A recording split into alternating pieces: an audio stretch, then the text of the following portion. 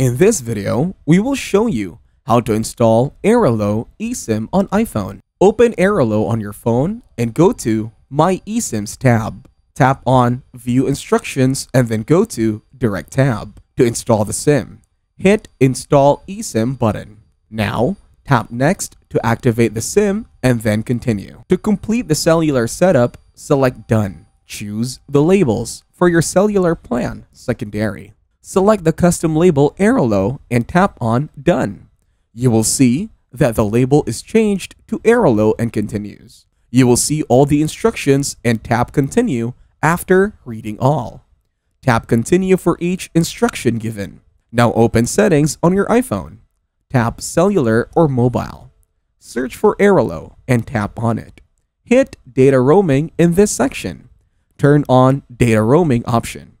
After that, go to Cellular Data in Cellular Settings. Now select Airalo.